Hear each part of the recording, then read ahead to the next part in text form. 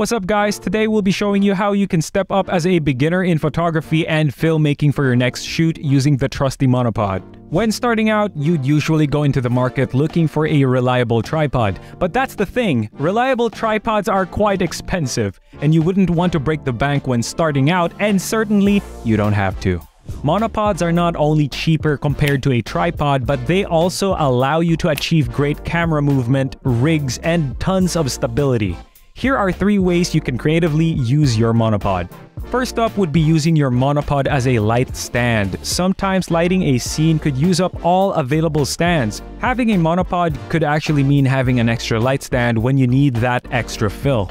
This one could go up to 6 feet, covering all the right angles to hit your subject. With the Cobra 3 series that we have here, we have 2 thread options that we can utilize. For some smaller lights, you can just go ahead and mount them on the thread of the monopod. For larger lighting fixtures, first you'll need a lighting spigot. Attach it to the top of the monopod, then enjoy mounting whatever light that you need with just one simple adapter. Now, the second creative way of using your monopod is by using it as a boom pole. Buying an actual boom pole could be very expensive, and it turns out that the boom pole doesn't really have any other uses except for, well, being a boom pole.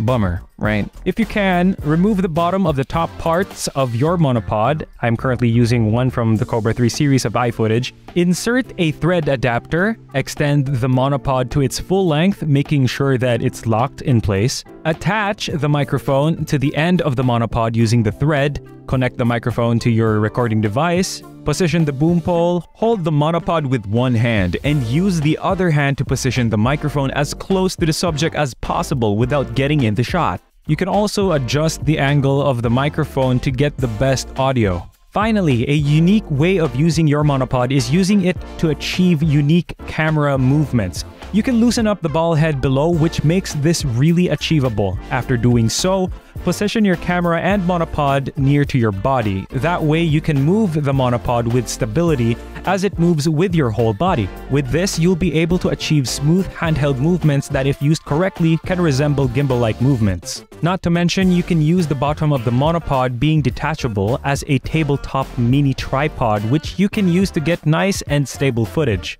Overall, monopods are something that you should not skip out on.